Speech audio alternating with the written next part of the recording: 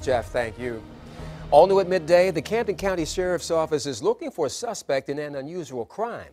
They say someone cut off the hair of a horse's tail and stole it. The picture on the left is what the horse's tail looked like before. The picture on the right is what it looks like now.